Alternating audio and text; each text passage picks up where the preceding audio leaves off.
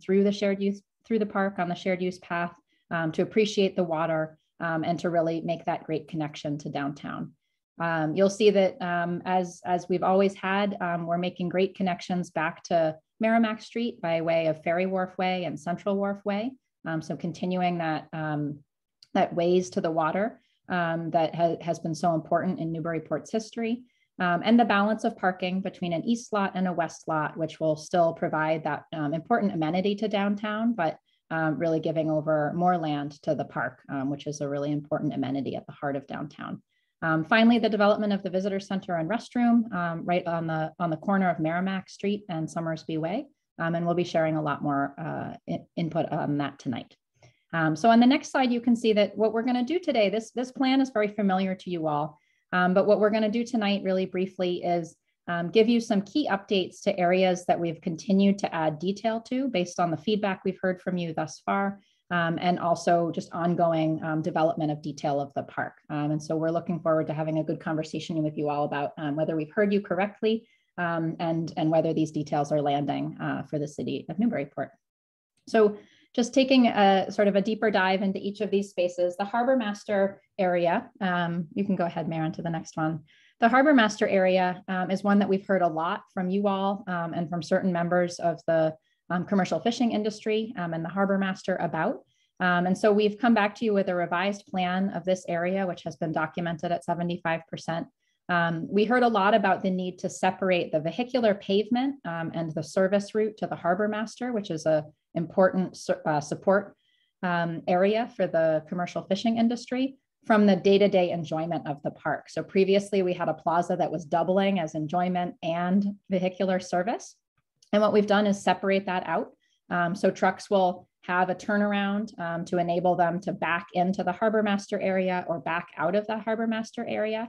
That turnaround will be well screened with vegetation and planting to allow it to function as a really important service area for the Harbor Master area, but not to impede too much on the enjoyment of the park. So within that planted area now is where day-to-day enjoyment of the park could still happen in this part of the park. We're proposing an informal picnic area and hammocks that would allow people, again, to get up under the trees, look out at the water, be in this corner of the park in a really wonderful way, but not be interfering with the activities of the Harbor Master. There's still a flat area for dock storage, as we've noted before. So this area has developed a little bit, and we're pretty excited to bring those plans back to you. On the next slide, you'll see that the swing trellis area. So this is an area we've called Ferry Wharf Plaza because it really is at the junction of the shared use path and Ferry Wharf Way, which will be a really important part of the park activity. So we've been developing this area and have a lot more details in our 75% drawings about how wonderful those social steps will be as a way to sort of sit on the edge and watch the activity of the shared use path and the water beyond that. And how wonderful it'll be to sit in the swing benches, which sit behind that and are a shady way, a kind of front porch on the Merrimack, a place to gather with friends to look over that view and to have that pause, whether you're on the shared use path or coming down from town on Ferry Wharf Way. The Indigenous Peoples Plaza is a feature that was added sort of late in the spring. We heard through Director Port that there's a group that's very interested in honoring the contributions of Indigenous peoples in the history of Newburyport. The Indigenous Peoples Plaza takes the form of a circle, which is a really important shape in Indigenous culture, would be made of flagstones with a stone wall, and really have a sculptural element which evokes a traditional fire pit at the center of it. What we've done here is incorporate that into one of the mounded grassy areas behind the berm, between the berm and the shared use path. So the goal here is that it is a wonderful place to be, a sort of reflective, slightly more quiet space to be with a great view on a daily basis. But it's also a nice ceremonial space for those times when the Indigenous community of Newburyport wants to gather and have a ceremony. So you'll hear more about that as the details develop. On the next slide, the final one, I think, in terms of the park development, we've done quite a bit of work with the city to ensure that The existing commercial activities along Merrimack Street have a robust support system for service and deliveries through the park, as they do today. So here you can see that the area where the dumpster enclosure is, which currently provides the enclosure for trash for the Firehouse restaurant, will be added to a little bit to ensure that there's great vehicular access to that. There's a new pathway that would extend the pathway that exists today, make it ADA accessible, and allow that access, that day-to-day access for the restaurant to drop their trash, and then for the dumpster truck to come in and unload trash. There's also an off-street space, out of the way of parking space for deliveries for the commercial activities along Merrimack Street. So we've added quite a bit of detail to this area and have worked it through extensively with the commercial community along Merrimack Street, and think we have a good solution that minimizes impact on day-to-day park use. You can see the way comes through there and still has great access even when a delivery vehicle is parked and needing to service those businesses. So next up, I'm going to turn it over to Dan, who's going to talk a little bit more about the visitor center and the visitor center site and how this has developed, especially related to the feedback we've heard from you all and the work that we've done together with the city of Newburyport on ensuring that the building meets all of the resilience standards that the city has. Dan? Yes, hi. If you want to go to the next slide. So this is where we were at schematic design last fall. The plan of the building was separated by a men's and women's. It had 6 toilet fixtures on each side. There was also a small family restroom and a small visitor center of about 100 square feet. That overall building footprint was about 1,450 gross square feet. And we were intending it to be brick clad exterior, and the estimated cost, which we didn't have a cost estimate for it, but we estimated it to be about 1.2 million in last year's dollars. And the location of it, and you're all familiar with the discussions that we had locating it by Central Wharf Way, whether it was parallel or perpendicular. And at one point we settled on having it perpendicular to Merrimack Street. Next slide. And then as discussions went on, we simplified the building a bit. We went away from having a vestibule space with 2 separate men's and women's restrooms. And we were putting in 8 total restrooms. There's a mechanical space in the middle of the building, and then the visitor center on the front or on the south side facing Merrimack Street. The total gross square footage is close to just over 900 square feet. We also, in our discussions, we switched from brick to wood clapboard siding. This building is, again, as you know, we're aiming for net zero energy building. The current cost estimate for anticipated start of spring 2024 right now is 1.3 million. Next slide.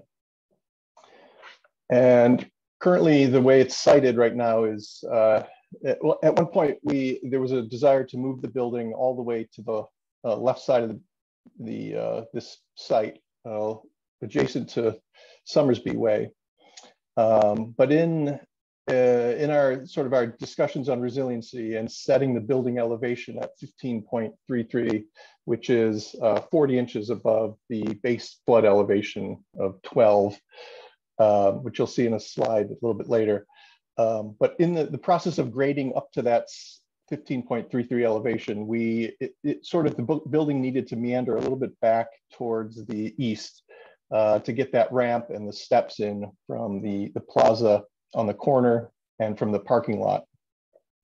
So the site is accessible on all sides. You can access it from the parking lot, or Central Wharf Way, or along Merrimack Street.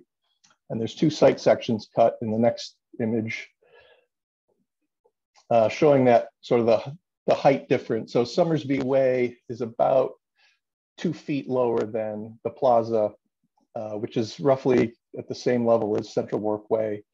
The parking lot is about 3.5 feet below the plaza level, 15.33.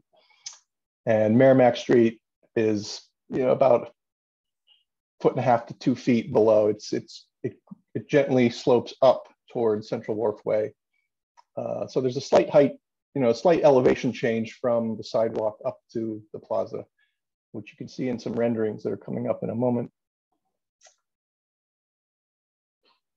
So this is a view looking towards the west, the visitor center in the plaza. Central Wharf Way is sort of in the center foreground. Next slide.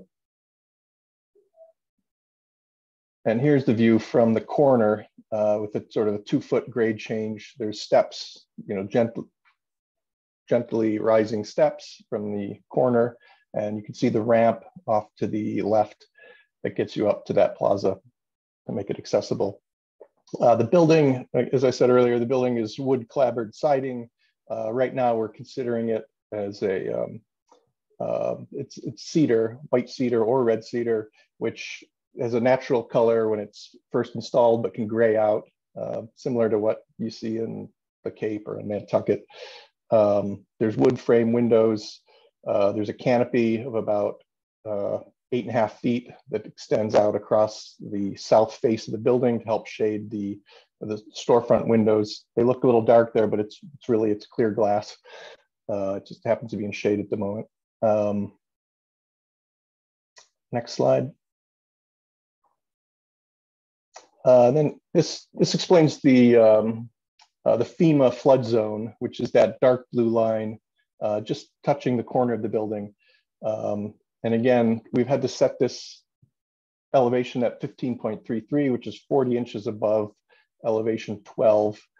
And as I said earlier, the original location was on the east side of the site. We moved it as far west as we could to sort of maximize views to the water from Merrimack Street. But in grading this project, the site grading sort of forced the building to sort of nudge its way a little bit back towards the east. Next slide. Then just one other consideration on resiliency. In the 75% set, we assumed we would have a concrete slab on grade floor, but there was a desire to make this building, to design this building so that it could be potentially lifted in the future if flood, if sea level rise was causing some concern that we needed to lift this. So we switched to a wood frame floor with a little crawl space underneath. And in keeping with the net zero building, we're providing insulation beneath it. There's a very shallow slab to protect the vapor barrier and the insulation underneath the crawl space, but to keep that space a little bit warm so that we're saving energy, not losing heat. And the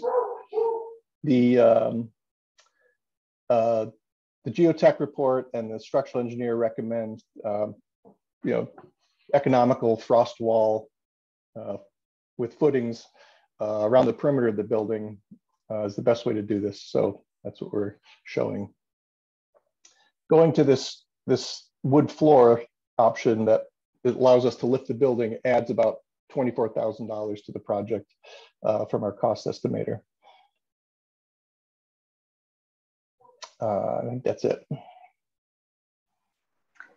Thank you, Dan. My name is Maren Braco, and I'll be going through the phasing and budget. And so we wanted to start with just a reminder of where we were in schematic design and how the project was separated out. At that time, we didn't have the 3 phases identified that we do now. So just as a reminder, we had sort of separated out based on sort of landscape character. At this point, we now know that we'd like to build it in phases. And so that phase 1 will show more detailed diagrams as we move through, but for context, phase 1, it really now encompasses this landscape across the waterfront, so that east and west wing, as well as those ways that connect the open space to the city. Phase 2 is made up of these east and west parking lots. And then phase 3 is the visitor center in that landscape. And so you'll see we've had to make some adjustments to our cost comparisons just to sort of make these numbers help you to understand sort of apples to apples where the differences are coming up.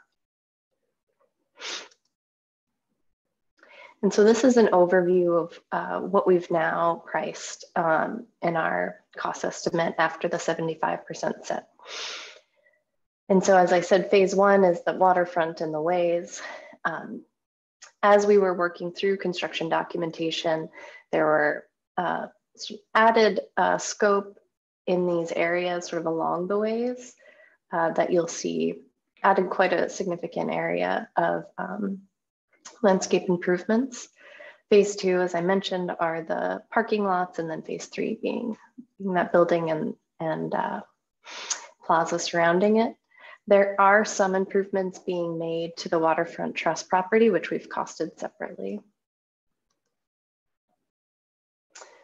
And so after going through a first round of estimates, we realized that in order to stay within budget, we need to reduce phase 1 slightly by reducing that footprint. And so we've taken out this area where that dumpster enclosure is. There's some improvements being made to this lawn here and moving that to phase 2, as well as these planters along this edge that can be constructed with the parking lots very easily. And then the same thing on this side, we're taking that curb and paving a connection to the parking lot and recommending that that be moved to phase 2.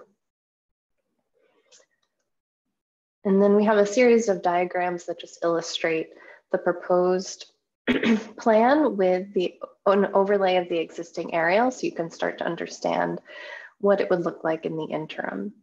And I will say for 75%, we documented one full park design. We haven't accounted for phasing yet, and there's still some important discussions to be had about those interim conditions and how we resolve those. And that will be reflected in the 100% set. So this is phase 1 with the open space along the waterfront and those ways, and some minimal landscape improvements on either side to meet existing grade. And this is phase 1 and 2 constructed together. So now you have the parking lots, the dumpster enclosure, and the expanded landscape improvements along the ways. And then phase 3 with the visitor center complete. And so there's going to be a few charts here that have a lot of information, and I'll do my best to highlight the important numbers, and I'm happy to answer questions as we're going through these. But I think, let's see, I think we're going to focus tonight primarily on phase 1 and the estimates coming through. I think it should come as no surprise, as Andy alluded to in the beginning, we're seeing across the country on all of our projects a lot of increases due to market fluctuation. And so we sort of knew that the estimate would come in a bit higher, and we're sort of prepared for that. So these numbers, as I mentioned, because SD was broken out separately, in order to sort of compare SD to CD, you have to look at phase 1 and 2 together as the waterfront open space, the ways, and the parking lots. During SD, that was coming in at around 5 million. And we're now seeing, with escalation and contingencies and all of those markups, it's at around 8 million. And then for the visitor center, that phase 3, as Dan mentioned, the building is coming in roughly about what we had estimated in SD. There is a significant increase in the landscape based on the accessibility and resiliency requirements that we needed to meet, as well as just having a much more sort of expanded plaza in that area and expanded design. And so in this comparison we were coming in at 1.6 million for SD, and we're now looking at 2.3 million. We're gonna sort of go through phase one first in a bit more detail and explain where specifically we saw those increases and our recommendations for how we get to that phase one budget that we know the city has been targeting. And then we can go through some of the other items in more detail. And so I'll just go through some of the big ticket items that where we saw a big jump in price. The first being site preparation and demolition. In SD, we had held $25,000 for mobilization. I think with a more detailed design and then also factoring in phasing, which means mobilization has to happen 3 times instead of just once. We saw more than $200,000 increase there. There is an additional $156,000 in earthwork, and some of that was due to a more detailed understanding of landfill disposal. As I'm sure you're all aware, this site is an AUL, and we're trying to reuse and cap as much of the soil as we can, but there are varying depths that we can do that with. And per the geotech report, we're learning that some of the foundations to some of the site structures require ground improvements that just require more excavation than we had been aware of in SD. In terms of utilities and infrastructure, the big increases came through irrigation and site electric. In SD, we had really just held allowances. We didn't have those specific sub-consultants or specific design during that phase. At this point, during construction documentation, those consultants have been working very closely with us and with the city directly in the Waterfront Trust to create a design that works not only for the park, but for the surrounding projects and improvements that are happening.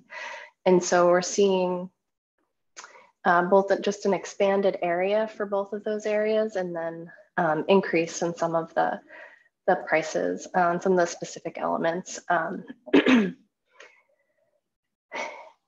For hardscape and surface finishes, in general, given the market, we're seeing like somewhere from 30 to 50% increase in the unit prices. And so this number has come up quite a bit.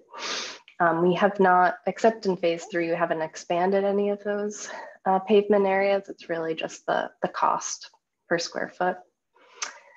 For site furnishings, the big increase there, again, we're seeing increases due to market fluctuation, but the swing trellis is now much more thoroughly designed and engineered. And so we did see that price went up. This is one that requires ground improvements based on the geotechnical report. And so that also increased the price.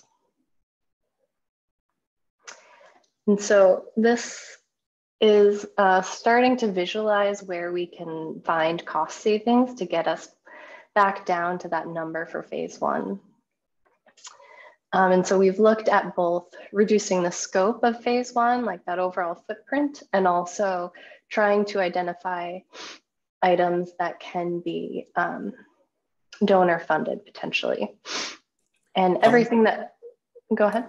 Maren, I'm sorry, if I could just jump in there. Just want to make sure that folks, as you're looking at this information, just consider that one of the options that we have, and Sasaki and I have talked about, is something that when we do bidding, we sometimes have something we call add alts, which is basically a list of options that the city may choose to do in addition to the base bid. So the idea here, like Maren is walking us through here, for the base portion of the project, and that first phase might be slightly reduced in its original area. In addition to that, we can, during the bidding process, because we don't know what the market will hold in the coming months or years, and because of that, we also want to take advantage of as much or as far as our dollars will reach. So what we might be doing is bidding the base bid, but also adding in some of these elements here in the bid sequence, so that we could try to take advantage of as much funding as is possible for as much ground as possible, recognizing that the cost could also go down at some point in the future because of fluctuations in the economy. So we don't want to miss the opportunity, but we are, of course, shaving back to make sure that we're staying within budget, like Maren said. So just keep in mind that there are some possibilities for, in addition to donations, to potentially with better bid prices, pulling back in some of these elements that might be need to be held off on initially. Thank you for that clarification, Andy. So I'll start with the items in this purple color, which are the reductions where we're recommending to move to phase 2. And then the orange are the items that we see as potential donor items that we're hoping, as Andy said, we can include as ad alternates and still include in phase 1.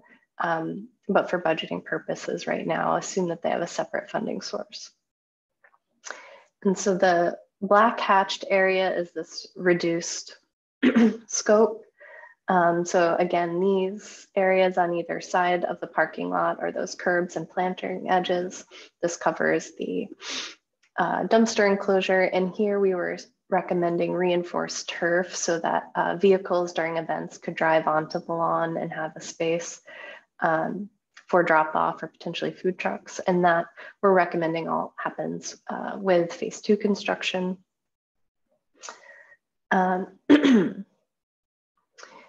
The restroom trailer, we've been in communication with the city about whether or not that should be demolished or relocated. Originally, we had priced it to be relocated on site so that it could remain functional during phase 1 and phase 2. But we've decided to demolish it and to bring in porta potties. So that had a pretty significant cost savings there. There's a couple of utilities that we had originally scoped as all happening in phase 1 to at least sort of do the excavation and earthwork needed for those. But there are a couple of items that we think make a lot of sense to happen in phase 2. One of those being that under drainage for the event lawn that I mentioned, as we're not constructing that, that can easily be constructed at the same time in phase 2. There's also an area, drainage area for the new parking lot that can be constructed at the same time. I think the only other item here is that we had originally designed this swing trellis. They're sort of separate structures. Each structure holds one swing. We had originally had it at 16, but we've done some design study and feel pretty comfortable with the idea of reducing that to 12 and still having enough space and activation in that plaza. And then the second element, I think I'll move on to these orange items as donor items. All of the swings attached to those structures, we're moving into that donor list. I think in our conversations with the city, they feel pretty confident that that's something we can easily get funding for. We've done the same for benches on the site. And so that had a pretty significant cost savings. The furnishings that we've recommended for the harbor master sort of area near this picnic and hammock grove, we plant this fully and landscape it and grade it, but allow those furnishings to be added as the funding becomes available. The last two items are the Indigenous Peoples Plaza. We can make sure that we have all of the grading sort of ready for this to go in, but that the paving and the stone walls and the sculpture could be added later. And I think the city has mentioned working with an artist on some of the details of this and some of the interpretive signage. So that has not yet begun. And so I think that's a good one to sort of make sure that we have the time to be thoughtful about exactly how that gets expressed. And similarly, we have a sculpture at the West Embayment Plaza that we've currently just been holding as an allowance. And so that item as well, we think makes sense to move to that donor list. And so with all of that, we've come down by over $1 million, so 1.2, and that's before markup, so before contingency and escalation. And so this is just an image of those potential donor items.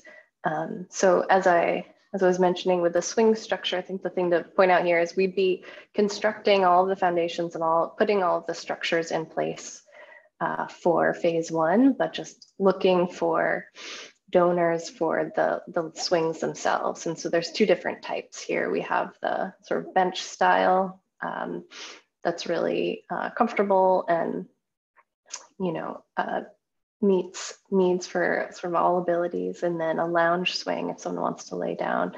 These ones are a little bit more expensive, it's a bit bigger. And so here's sort of a summary slide. Again, a lot of numbers here, but I think the important things to look at here again is we had originally been at close to 5 million for that phase 1. And after the 1.2 million reduction, we're at 3.5. And then once you add in these markups, where we had been 1.6 over, we're now actually under by about 25,000. Sort of going through all of this. And I'll say right now, the cost estimate as we have it is using these larger numbers, but once we have consensus on value engineering and strategies, we'll revise that estimate to reflect these costs to give you a more detailed breakdown. And I'm happy to stop there if there are any questions. That I know that was a lot, and that was all just on phase 1, which I understand is a priority. The next few slides just talk through the changes that we've documented in phase 3, and then the scope of work that's outside of the city property. I'll keep going unless someone has a question. Yeah, Shane, we'll defer to you on how you want to handle questions or what you want to do.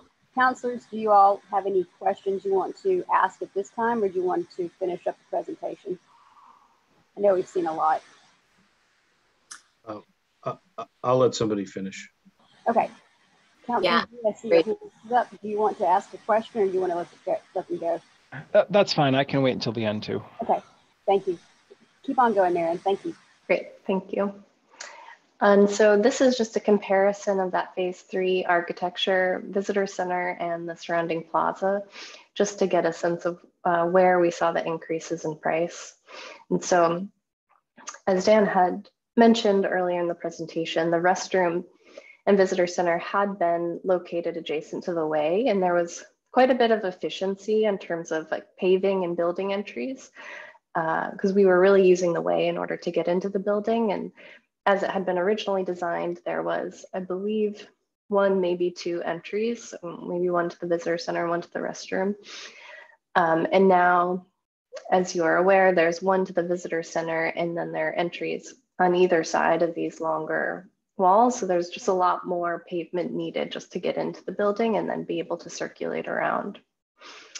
The other thing I'll mention, obviously with the building moving farther away, and I think the original intent was to have it right adjacent to Summersby Way, but because we can't be adjacent to that plaza and we are no longer adjacent to the way, it really expanded the paving. I think creates a very nice space, and there are a lot of benefits to this design that we're very excited about, but it does increase the cost. You can see quite a bit, and just sort of visually how much more paving area we have more over the lawn. We also see a lot of increases in the earthwork, site prep, and demo. And that's due to the fact that we're raising the grade quite significantly. So when it was over here, this corner of the plaza is at about 15. And so the amount that we would need to raise to meet that resiliency elevation of 15.33 was very minimal. But now that we've made this entire space at that elevation, there's like almost 3 feet of fill across most of this area. That also requires the addition of steps, ramps, retaining walls, handrails, all of those things that had not been accounted for in the original design. And then just as we developed more details and realized we had this larger plaza space, we've added bike racks, lighting, cafe tables, a water fountain, drinking fountain to sort of activate this space. And so that's really what's driving the cost here. And then this final slide just summarizes the work sort of outside of the city property. And so Sasaki has been working separately on drainage improvements recommendations, and that's really to improve the stormwater infrastructure from Market square to the river, and that drain line runs through the park. And so while it's a separate funding source, it needed to be thought of in conjunction with the park improvements. And so that is coming in around 650K. And then within the waterfront trust area, we have some utilities that need to cross their property and also support some of the other projects going on. So for irrigation, in order to have one centralized system that supports the landscape on the east and west side, it needs to cross the central area owned by the Waterfront Trust. The Waterfront Trust and the city have also been working with our irrigation consultant to combine their systems. And so some of the irrigation will be serving the Waterfront Trust plant beds in and around the park. We're also seeing some of these numbers come from site electrical, and that is in support of the bulkhead project and some of the improvements needed to be made along the boardwalk. Maren, could I just jump in there as well? Mm-hmm. So, sorry, just a couple of things for folks that might be worthwhile to note. The electrical, as more work was done by the consultants or Sasaki and their sub-consultants, it was apparent that some of the electrical equipment, obviously the transformers and whatnot and other equipment required much more heavy work in terms of relocation, reinstallation than based on its present location of that hardware, as well as the lines that are running through the site. So it was apparent that a little more work was required to do that. We also recognized that because of the bulkhead project and the electrical coming from the land side, those same facilities, that we would need to make some adjustments because the electrical there is being adjusted, the height of that, for instance, being adjusted on the bulkhead wall, and everything has to be reconnected a bit. One other thing here is in the Waterfront Trust area, there was some discussion about for the park itself having a cohesive irrigation system for the whole lawn areas, for instance, for the landscaped areas, rather than having these sort of arbitrarily designed irrigation systems following these somewhat arbitrary lot lines we have. Most folks don't really realize when they go down to the Waterfront Park area that it might be shared by the city or the former NRA and the Waterfront Trust. And so the conversation we've had to date is about having one coherent irrigation system for the area that makes sure everything is maintained well. But of course, that comes with a little bit more work across the Waterfront Trust lot line because there's not an irrigation system there. And originally, this project was only looking at the east and west lots. So of course, all that's been an iterative discussion about which things are included or not, and how far the scope of this project includes or does not include different areas. But it's important to note that part of the idea here was to have a cohesive irrigation system that doesn't neglect one area of the park and better serve the new areas, for instance. Thank you, Andy. And I think, actually, I'll let you speak to this last slide on next steps. Yeah, thank you. So obviously we need to take some feedback from the group here. And we have been working as best as possible to keep the project within budget, including particularly this first phase with the hopes that funding that's being considered by the city council right now and a pending grant application we have that's very timely to the state the next couple of weeks, which is contingent upon a council vote that I think is being discussed in committee tomorrow night. Those are all very timely and very important if we are to get shovels in the ground in the spring of next year. So we want to incorporate any feedback that you have, and I think also mobilize our local efforts to gain additional funding, not just through the grant sources we have locally or the state level, but also through private fundraising and donations of some of the equipment that are discrete items that can be added in with additional funding. That's to offset some of the cost increases, of course. The design team obviously is going to incorporate changes and comments they're receiving from city officials here and elsewhere into the 100% design documentation. The idea behind that is that 100% package is supposed to be shovel ready, so we could actually go out to bid. And as Maren indicated, and the rest of the design team has spoken to, briefly tonight, and we've had many thorough discussions about this in the last couple of months, is looking at the demising areas between the phase 1 and phase 2, for instance, and having as best as possible a clean transition for the general public. Should there be a year or two in between, any phase work, to make sure that it's at least as coherent as possible in the interim.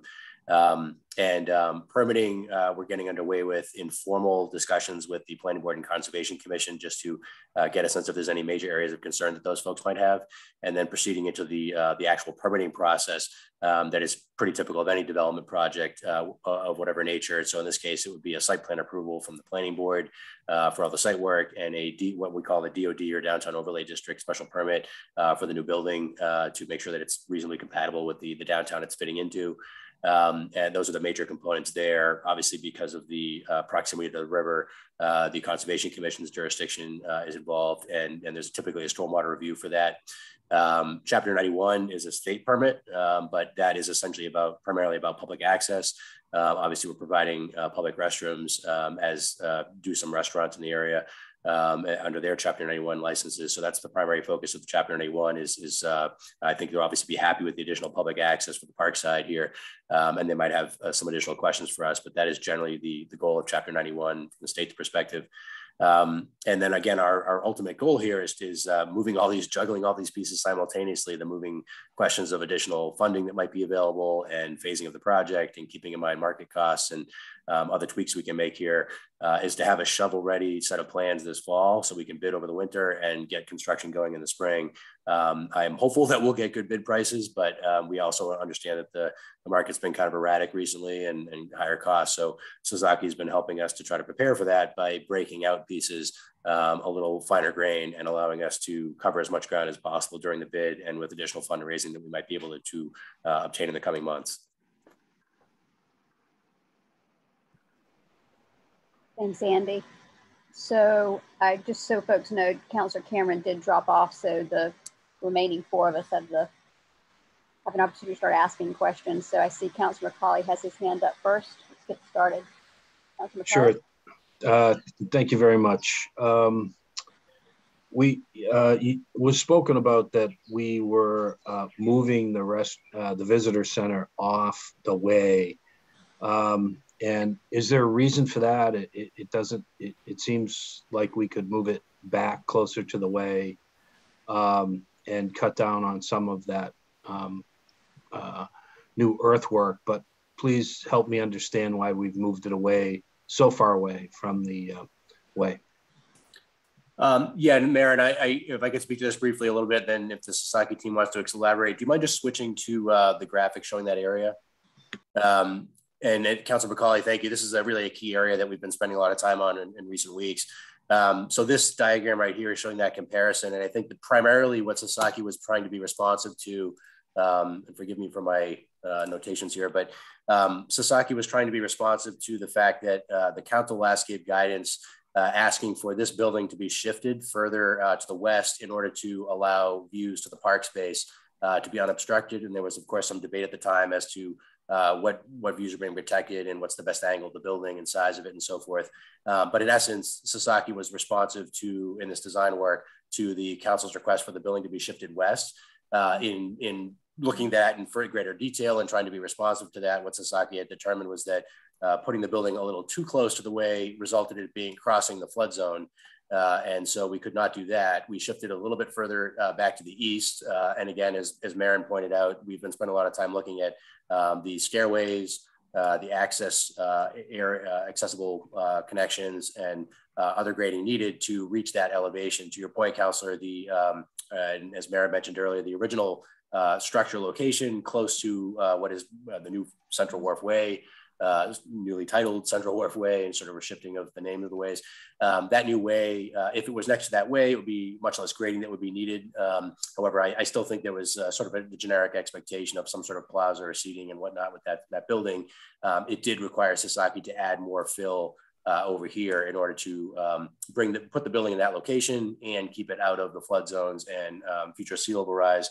There has been a dialogue with some folks from the Resiliency Committee and those who are asking for this project and all others that the city is undertaking going forward to try to be as resilient as possible. So that's included things like not only the question about solar and having this building be net zero for energy, okay, but also— Let me help you, okay? Sure. Because you're answering way too much. I just want to know why we moved the building over. This committee did not request that it got moved west. It was kind of a compromise to move it west. And what I'm seeing here, right, in this discussion is that prior, a 1,400 square foot building was estimated at $1.2 million. And now I'm looking at a 922 square foot building and visitor center that's $1.3 million. And the majority of that cost increase is moving the visitor center away from the way so we can create a plaza. And sure, I understand more earthworks, et cetera, along the way. I would, on the west side, I would say get rid of the stairs and the ramp and create universal design throughout and use more fill to be able to do that versus the added cost of, I'm sure it's a wash between the added fill and the granite steps. But my question was, why we only moved it to the middle of this rectangle? Why didn't we move it closer? It would have been over 15 feet, would have reduced the number of fill, it would have reduced the number of, the number of square footage in the in this plaza that we're creating, and all for savings. It's a great concern and question, Councillor. And I think, quite frankly, Sasaki, this is not atypical of projects that I've seen. We're trying to be responsive to multiple requests and objectives simultaneously, some of which at times can be mutually exclusive or contradictory. So in this case, Sasaki was trying to be responsive to the last guidance from the council. However, that, to your point, has raised other questions and concerns about cost or grading changes that would be needed to accomplish that. Hey, okay. Andy, this is Connie. Can I just add something here? As I remember, well, I still have the floor. I still have the floor, and I'd like to continue my thoughts, if you don't mind. Councilor Preston, again, Councilor McCauley has his hand up. Councilor Preston, if you want to put your hand up, I'll let you speak after. Answer. Sorry. Great, thanks. Okay, so I'm going to shift off that because I don't have an answer for that. Maybe we can eventually get an answer for why this wasn't shifted closer. Again, this is probably for Director Port, but I'm trying to understand where the renaming of an Indigenous Peoples Plaza came from. This is the first I'm hearing of it. I don't know if it's a good idea or a bad idea. Does that open the door? That will open the door to other groups that want to fundraise and fund their own subsection of this park? Is that, I didn't think that's where we were going with this. And so I'm trying to understand how the planning office could offer something like this without any consultation to this committee.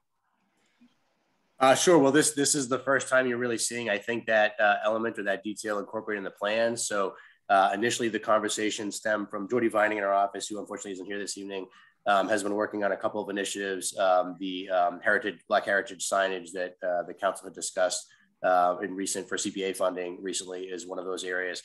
There was some interest in incorporating an Indigenous Peoples place here, and with some other folks who would like to see that. Who are those folks? What I'm trying to find out is, who are those folks? I mean, I'm an elected official, and this is the first time I'm hearing of this. Sure. So initially, those inquiries or those requests came from Jordy Vining and from Gleed Woodworth, who has worked on some of the trails that we have downtown, the heritage trails that we have. And so let me see. Yeah, okay, so sure. Let me see if I understand. So Jordy Vining has input a section here without any approvals from anyone on this council. That's what I'm hearing? Well, to your point, we're here to get feedback from you on the incorporation of those elements, and of course, considering things. But it's in the plan. But it's actually in the plan. It's in the design. I'm looking at a plan that somebody who's not correct, part of this committee has put in, right? That's correct, Council. Oh, okay, so that's where I'm going with it, right? So the only other comment I have is that I think the 2024 pricing for phase one has possibly killed the whole deal. When we look at what is available for funding and available for grants that we're looking at, and we're going to be in discussions of over the next few days to try to move this forward, I almost would suggest that there's a phase 1A and a phase 1B going forward. And my last comment is that the parking clerk, who I notice is not here, had asked for additional space called multi-use space for potential for parking of truck, let's call the media trucks, for support of anything that goes on in the park itself. And what I heard was we're proposing reinforced grass for that. Can you explain to me what this reinforced grass is versus a multi-use kind of area? Sorry. Would you like me to speak to that, or you can well, let me just speak briefly to the conversations I've had with Clerk Jones. We've had a number of discussions about this area and other parking areas. We're trying to maintain as many spaces as we can with the additional park space that's desired for this project. As you pointed out correctly, Clerk Jones was concerned about a couple of those areas, and I think the Waterfront Trust was as well. And that is in the phase one schematic that Sasaki has presented here. You'll see that they've suggested that we not initially do that work, but it is essentially a structural reinforcement, sometimes by plastic, sometimes by other material of the grass. The intention, I think, still meets, I think, what the Waterfront Trust and Clerk Jones was looking for there. I think his primary concern, I want to speak for him, but his primary concern, I think, was that we allow for those vehicles, for those special events to be parked essentially where the grass or the expanded lawn space is now on the eastern lot. Thanks, Maren, for switching to that. And the idea there being that at least those activities, when it's needed, would not displace the parking, thank you, Maren, in the lots themselves. So his primary concern, I think, was having that area. In our discussions, I believe he was on board, and I believe the Waterfront Trust was on board with the idea of keeping that aesthetically feeling like park as much of the year as possible, while also allowing the vehicles to be structurally supported without the need for more asphalt or coverage, if you will. So that was what that area accomplishes. But as okay, so point, maybe it's not included. I understand the why. I'm asking the what. So can you help me define what this reinforced grass area is? Is it some sort of paving stone that lets grass grow up through it? Is it, can you help me understand the engineering a little bit of what this is? Sure. Maren, do you and your team want to speak to that? I've seen the examples, of course, out there, that industry examples. So have I.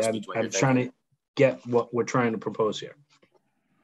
Sure. And so the reinforced turf that we're speaking about here is essentially like a plastic grid that allows grass to grow through it, but provides that reinforcement needed for vehicular load. So you still have lawn that can maintain that use.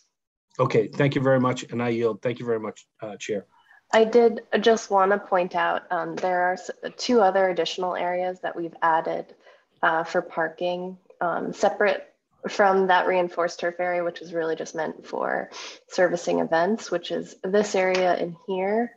That'll be sort of service area for trucks to pull off in the parking lot that had not been in the SD plan. And then we've also added a spot here by making this parking lot a right angle. It had previously been rounded out and didn't allow for parking. And then we've also added a spot in here. The parking clerk had requested 2 additional spots adjacent to the visitor center for drop off. Okay, just to follow through, the second spot that you had circled out, that my understanding from your design was that is to be used for the day-to-day supply of trucks parking there, not special events, right? That would be the daily deliveries that happen to the restaurant, those retail establishments along the water, correct? So actually this spot was added for deliveries to the restaurant. Sorry, I'm not seeing that. Oh, okay. There's a delay. I think right now the trucks I got it. I understand. Parking lot. I understand. Is that, okay, thank you. Thank you very much. Thank you, Councilor McCauley. Councilor Zeed, I'll let you go, and then Councilor Preston after Councilor Zeed. Thank you. Just to, first question is, the slide with the ancillary work, it was a slide that showed like 700,000, and then there was another column that was like 174. And I believe it was references like drainage work and things like that. I'm just trying to understand first before I really try and comment. And obviously, I'm assuming we'll have these slides at some point so we can study them more in depth. But what is the funding source proposed for this? And what is the Waterfront Trust? There's 175 sort of attributed to them here. What's the idea with this in terms of funding source?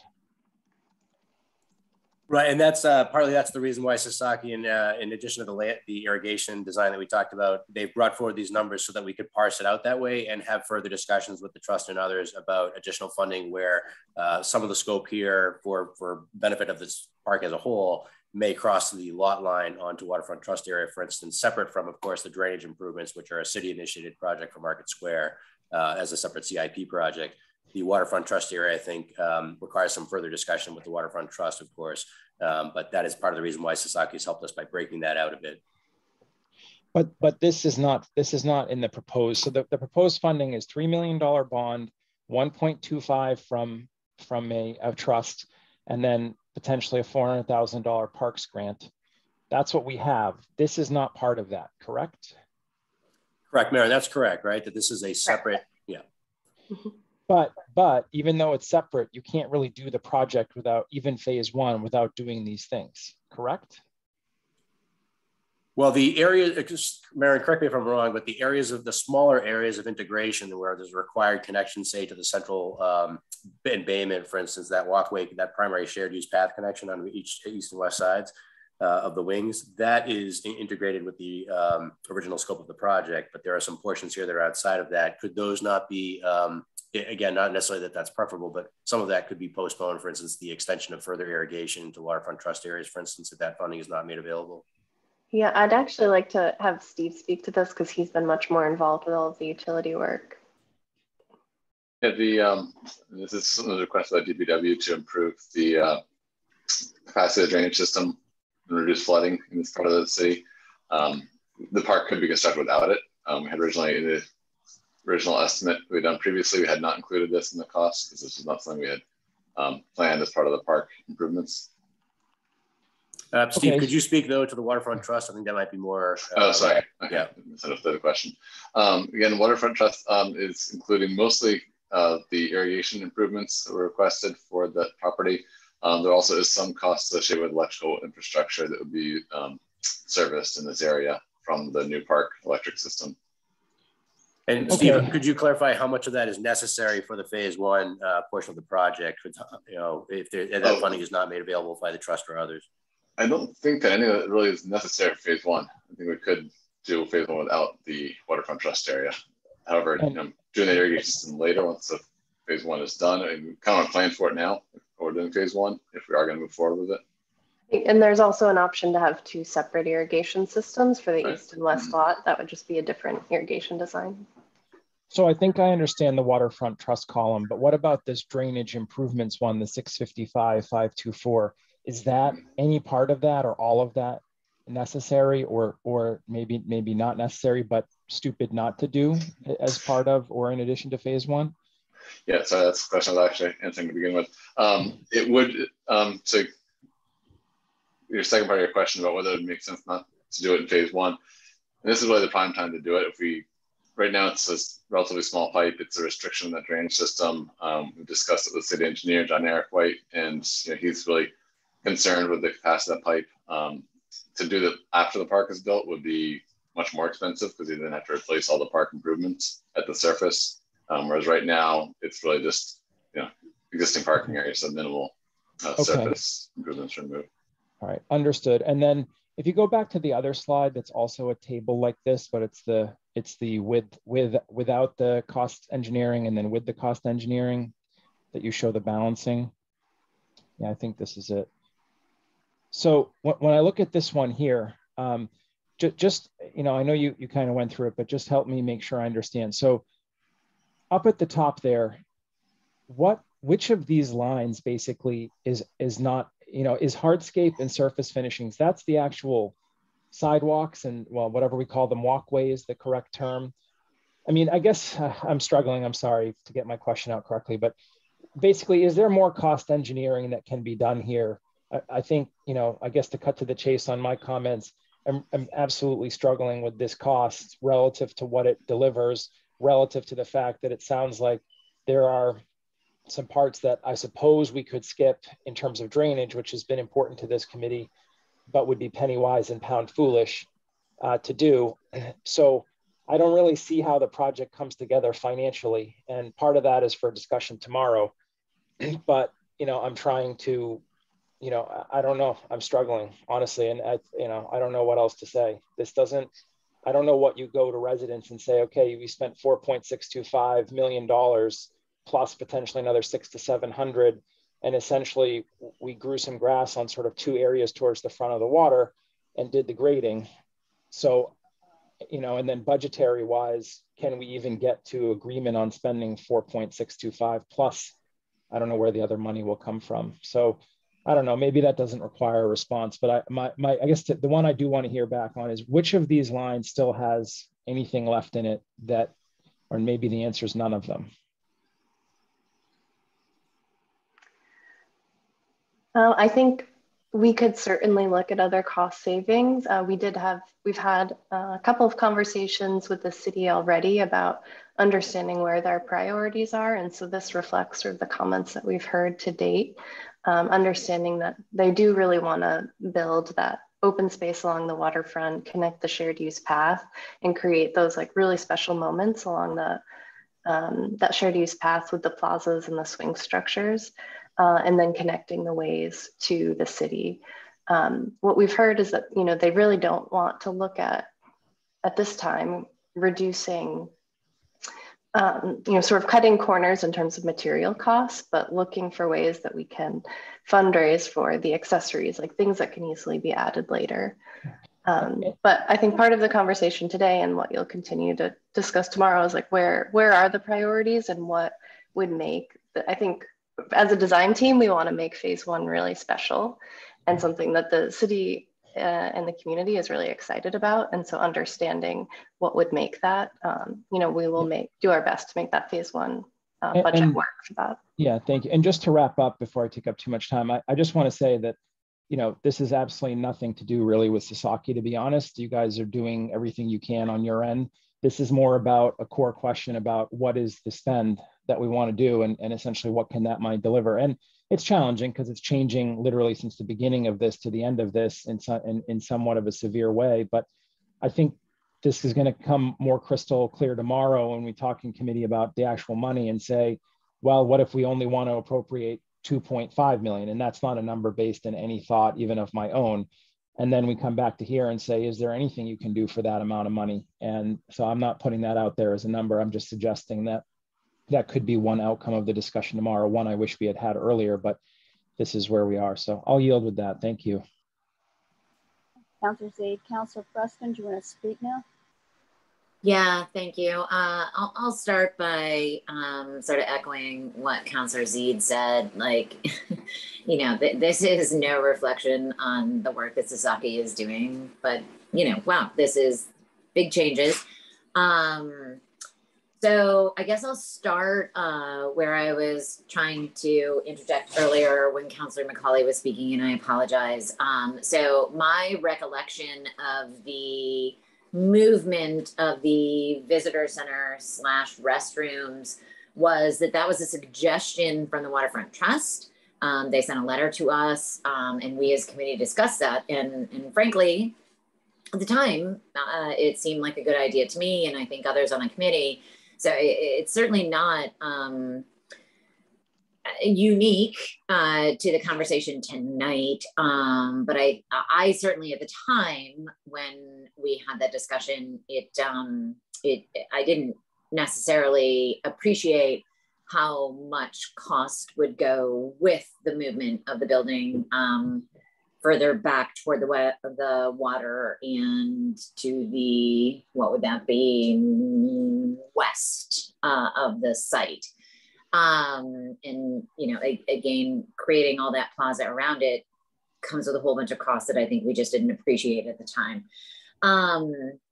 Then I guess my questions would be, you know, ultimately how much of phase 1 would we be looking to accomplish through donations? That, you know, my impression is that that's a very large number. And then, thank you. So $1.5 million. So, phase one is 486, and then we've looked at additional items for phase 2 and 3, but this number is for just phase one. All right, and I guess tabling a question to maybe Director Port as well as Kim Turner, having been on the Parks Commission, just, you know, ultimately what I'm asking is what the likelihood is there. But before I mute myself again, my other question would be, what is the timelines in terms of when the council needs to finalize a budget on this? I mean, this is an enormous amount to take in tonight. I know there's a budget and finance meeting tomorrow night to sort of further explore all of this, but you know, with my my appreciation for Councillor Zeid, to chair this discussion tomorrow night after taking all of this in tonight. You know, are we expected to sort of drive to a decision at our next council meeting? You know, I guess more importantly, what does Sasaki / Planning and Development, what is the timeline on when you need a decision from the council in terms of what the tolerance from a budgetary perspective would be? I'll stop there. There are two pieces to that, I think. One of which I think, and Sasaki could speak to the fact that some of those adjustments or scopes are included or not included or done as add-alts during bidding. They need some guidance on that as soon as possible, really, so that they can incorporate that into plans. That may, if there's postponement of clarification on questions like this, that might take a little bit more time for them, for instance, to prepare 100% plans, because we have to have the demising lines between phases 1 and 2 and 3 and so forth, and transitional details. That being said, the most timely thing I think that we have in play right now is the fact that the state grant for $400,000, which we believe from conversations with the grant administrator, we have a good chance of getting the funding for this particular project. That grant is due in the middle of July. And so the council's vote authorizing the grant, in this case, the state grant program requires the council vote to authorize the grant application. And that's not always the case. But that order that's in committee, it might have a slight tweak to it, that is needed prior to the application deadline, I think of the 14th. So the meeting on the 11th becomes very important for the council's passage of that order.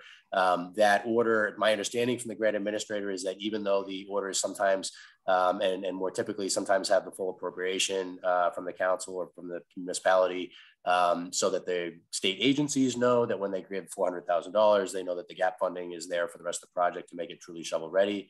My understanding is that they are satisfied with the if the order that is in committee right now stays as it's been drafted, which is that the $1.25 million that has been allocated by the trust fund commissioners and the city council already in last year's CPA, that referencing that is sufficient for the grant program here as evidence that we've done more than our match that we need to do. So to your point, or to your question, the order that deals with the grant application is most timely. And then second to that, and I defer to Sasaki here to speak to this, but the input on these details becomes important for them to be able to finalize plans, because they have to know what to include, what not to include. And that goes to both the plans and the written specs and bid documents. Yeah, and for that, you know, we were planning to wait until after we got through all of the permitting meetings, which are early September. And that would still allow us a couple of months to document 100% this year. Does that answer your question, Councilor Preston?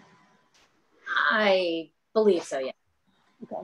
So I see your hands up, Councilor McCauley, but I would like to ask a question myself, if you don't mind. So there was the comment, Marion, that you had made about pushing things from phase 1 to phase 2.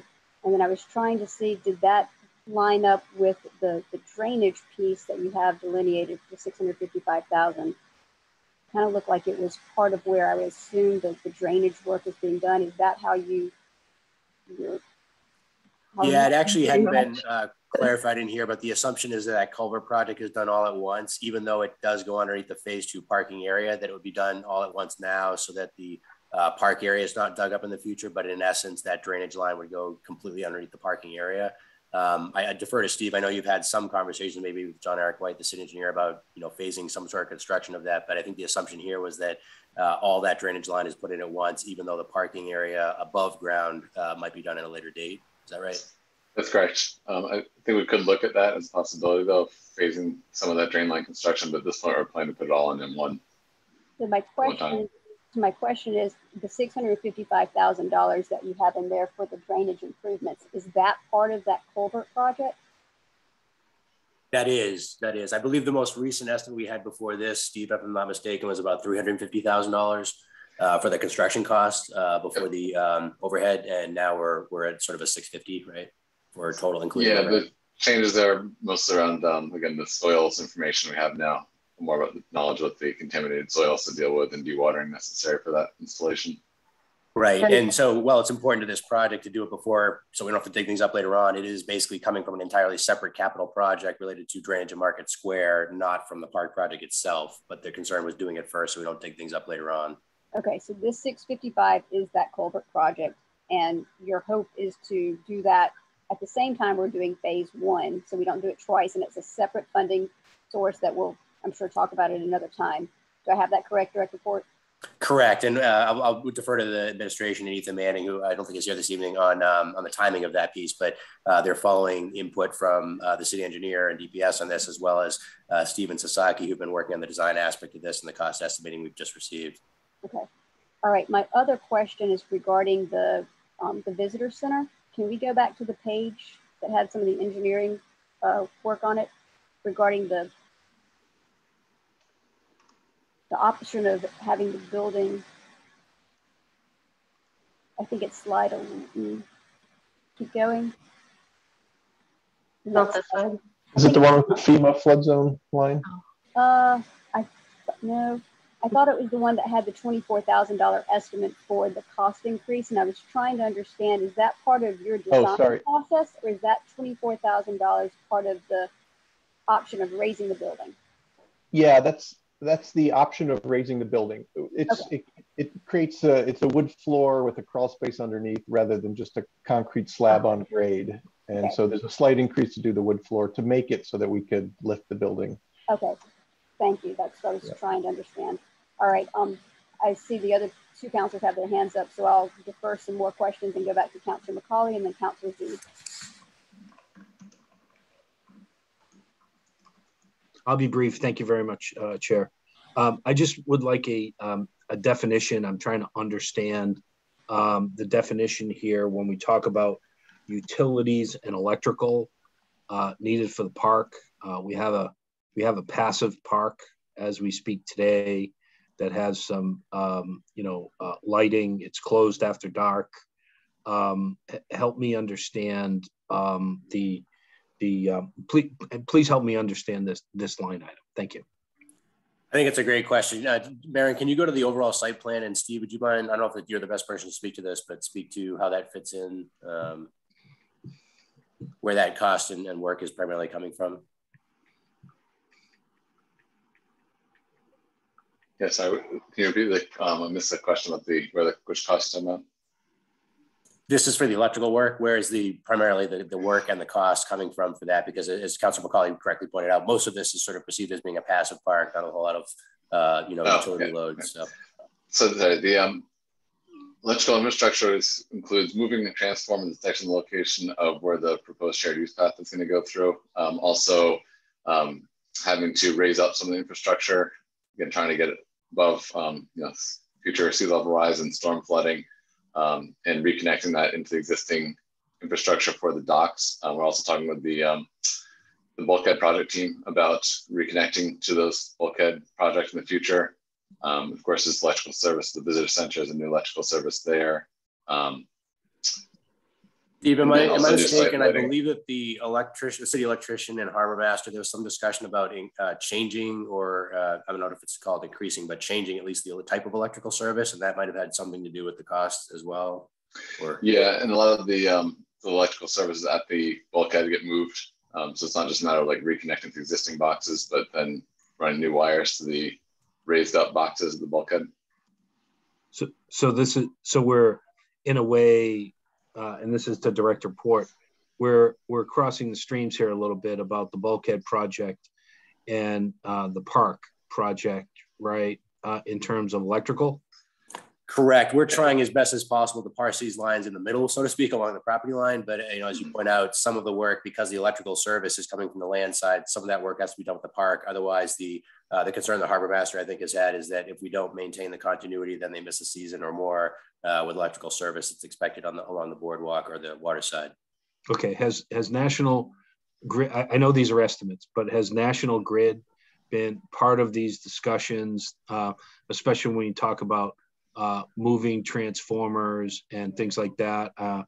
This could be part of their ongoing regular maintenance, and they can just accelerate that to move it to a new spot, right?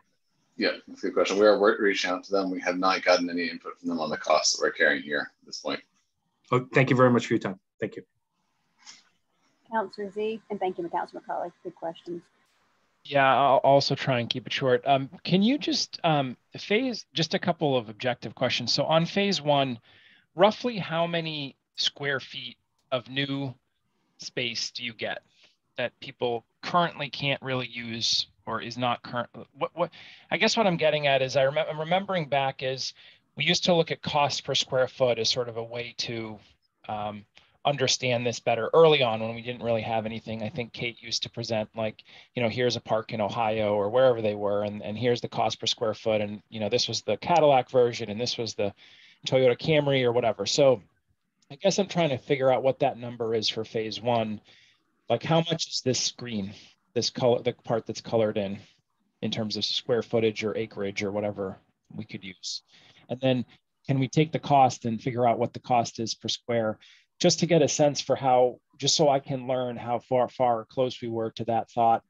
Again, this is probably my biggest struggle is this is not bad. I mean, certainly everybody wants more park space, but tremendous cost, I think, to doing this. I'm looking at a satellite photo on my other monitor of the park, the current property as it is. And then the second question, and if that can't be answered tonight, it's fine, but it'd be helpful. And then the second question is, can you just tell us how many spaces we will have at the end of phase one? So it doesn't look like there's much change to parking, if really any. So that pretty much stays the same if I'm reading it correctly. I think both of those might require just 10 minutes of us to go back into our CAD files to make sure we give you the right information. I would be appreciative. Thank you very much. Thank you, Councilor Zaid.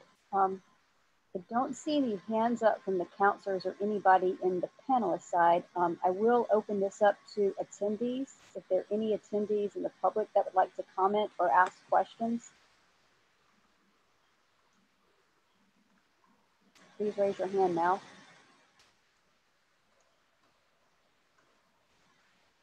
I see Mayor Reardon just joined. If Mayor Reardon, you wanted to speak?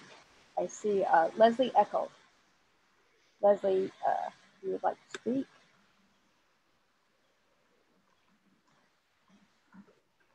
And Leslie, I don't even see a microphone for you. So you look to be muted. Here, can you hear me now? Yes, we can hear you. Okay, great. Thank you very much for letting me participate. I just wanted to talk about the location of the restrooms. And I actually support Jim McCauley's idea of perhaps bringing the restrooms back closer to, I think it's Custom House Way, and reducing the cost. I'm obviously on the Waterfront Trust, and I know that we were very concerned about the views, but I think the present location of the restrooms has been really quite successful in that it doesn't draw your attention to the restrooms, but they're available. This is if we move them back towards Custom House Way, I think it would be fairly comparable. And Also, my concern has been that it's too much in the center of that area. And if we moved it over towards Custom House Way, we'd have a larger plaza. And I think it would relate better to the Summerview Way. So bear with me on my on my aesthetics, but I actually really support that idea of putting it closer, the restrooms back closer to where they are right now. And it has the advantage of the cost savings. Thank you for letting me speak. Thank you, Ms. Eckholt. Is there anyone else in the attendees that would like to speak or comment right now?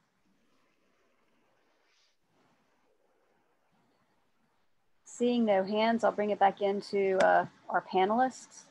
Are there any other questions we want to ask Sasaki tonight? Obviously, we'll be having this discussion more in detail regarding the numbers tomorrow night. So I see Councilor Zeid's hand. Yeah, thank you. I apologize for raising my hand again. Just because we have budget tomorrow and, you know, there's crossover here, but I mean, the question is definitely going to, there's no doubt the question is going to come up about, are there, you know, could we have three options, right, for three different cost price levels, which Councilor McCauley suggested a phase 1A and 1B, or maybe add phase 0 because we're running out of numbers. But, you know, is that something that, you know, can be contemplated, or basically, you know, and again, not to be answered tonight, but I'm dovetailing this with Andy Fort's comments about, you know, the question about the park application, and we'll get more into that tomorrow. But I just want to suggest to the powers that be that that's going to be the question, and we're going to have to figure out a way to answer that question. Councilor, I think that's a great question. I know Maren had shown, there was an earlier sketch that she had shown that was based on a sketch I had given Sasaki, I think sometime last year when we first started to think that there was a possibility of the need for phasing.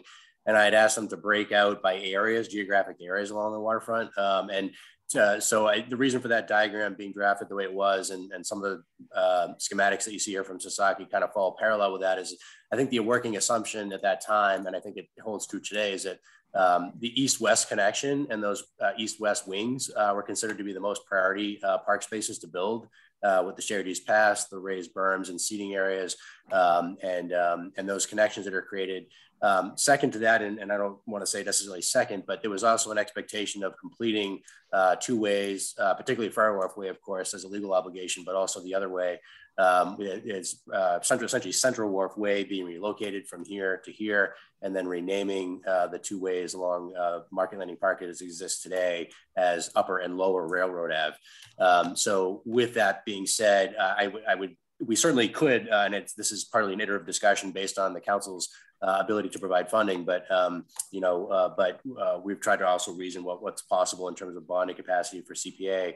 But generally speaking, we could shrink, that phase 1 scope further, but that comes with the pros and cons of additional mobilizations, the transitional areas, and what's left there, and if constituents are asking for something that isn't provided in phase 1 that they're looking for. So we've been trying to, as best as possible, maintain the east and west wings, as well as the completion of Ferry Wharf Way, the so-called legal obligation for that way to be completed out to Water Street, and the newly relocated or defined way here as well. And so those were considered to be the primary areas. It's possible to shrink to just east and west wings, but we might have folks who are concerned about the fact that those other ways haven't been completed just yet. I don't know if Sasaki wants to add anything else to those options, but certainly we're trying to follow as best as we can the guidance that you all have for available funding. And certainly Sasaki will be responsive to that in the phasing and the tweaking, in the coming weeks. We're looking for your assistance in defining that boundary. And right now we've tried to carve it up as best we can to look at the different options. I yield, thank you. Thank you, Councilor Zeid. Councilor McCauley, I see your hand up. Yeah, sorry, I will be quick. Would it be possible, and this I think is for the planning office, because we don't have these slides, right? This is the schematic cost. Obviously, the actual projected cost in 24 is, as we know, is a little higher. But would it be possible for us to do an east lot as phase 1 complete and a west lot as complete? And it's more for the planning office. I think it's a numbers game, right? What do the numbers add up to? Again, I don't have the base level info to be able to do that myself, but I'm looking here just on the schematics, and it's you know, 3.7, and that could be $4 million, $4.5 million plus the the drainage, right? That's needed, and the whole east wing could be done in one fell swoop along the way, and that would show some real progress. And then we would tackle the west wing at another time. But that's a metric question, right? If we could do some arithmetic on that. I'm not suggesting anything else, and I don't have any additional questions for Sasaki. I think they've been very thorough in their response to us. Thank you. Sure. Well, certainly from the office's perspective, we certainly can do that in an effort to do a variation like that. You know, it comes with the iterative discussion of, you know, explaining to the public why, you know, with funding, we're able to do one thing versus another, and what's the most economical way of doing that in an efficient way. But you're right, we could parse it out different ways, and that's one option, is to do east versus west. Or east wing first and then west wing second. So those are options too. I think Sasaki is largely looking for guidance from us on those policy level questions of where the priorities are. That way they can refine it and take it forward. And obviously, you know, as project manager, we're looking to you to tell us what you think the council can fund, and then back out of that to the plans here and to what can be done. So just to dovetail off that one, even if it's not east and west, I think what I would like to know is, what does it take to get the park foundation started? Like, what's it take to get the grading done, the drainage done, so that we just build off of a solid foundation to start with? Maybe not east and west, but front to back. I'm not sure how to explain that anymore, but what gets us the foundation for the park that we can build off of it from there? So, and I know Maren was talking about irrigation systems on one side or the other. Is it a matter of, you know, what's it take to get the infrastructure built for us to move forward? And you know, it might not be the perfect park in phase one, but at least we have the foundation there that we can work from. So it's kind of a sort of dovetailing off of Councilor McCauley's question. And no one needs to answer that tonight. I see Councilor Z, do you have your hand up again? Errant hand, sorry. Sorry, okay. Well, first, I will say thank you to Sasaki. We can try and start wrapping it up since no one else has hands up. You've done a really nice job getting to the 75%.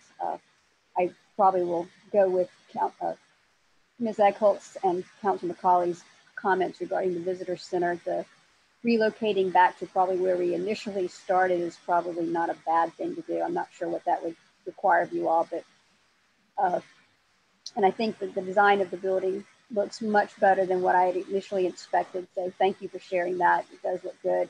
And thank you for all the other improvements you've gotten there. I think you've come a long way since we started at the beginning of this year, and we appreciate all the work you've done. And we'll have a good spirited discussion tomorrow night about the cost we'll be looking at. So Andy, I'm assuming you're going to post these slides, and I'm hoping you can send it to the council. That's correct. I will send out a link tomorrow. We'll post the slides. I can send a link to that. We'll also be posting a recording of the meeting, so folks who want to kind of read through hear through the dialogue that was discussed tonight, both from Sasaki and members of the committee. One thing that I think for Sasaki's perspective that would be helpful here, because they have obviously shifted around a bit in that plaza area to address the council's last guidance for the location of the building, is if we do know that there's consistency in the shifting, let's say, back to putting it near where the trailer shed structures are right now, or closer to the way that's being constructed, that would be helpful for them to know if that's the direction we're going in, if that's not going to be, say, a course that's going to change again, only because it has required them to make some design adjustments. And if they know they're going back to that, it certainly would help to address, I think, some of the grading issues that we've discussed here. But if that is going to circle back again, then it may be additional cost and time frames. So well, let's have a vote of the four of us that are left here. How do we all feel? I mean, do we all feel we should like to move it back to sort of get the building back into the ballpark? And Councilor McCauley, I don't even need to ask because your head's going up and down, but Councilor Preston and Councilor Zeed, you have a picture. So how do you both feel?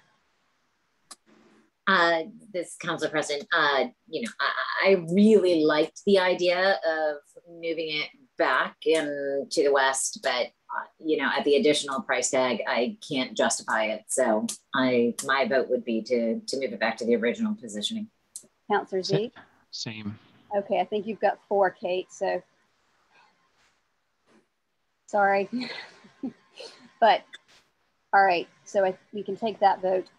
Is there anything else? Anyone has any other questions, or Sasaki, is there anything else you want us to consider tonight? Andy Port, you as well? No, thank you, Chair, and thank you, members of the committee. I realize this is all very difficult with all the costs that we typically deal with, and seeing them here is no exception.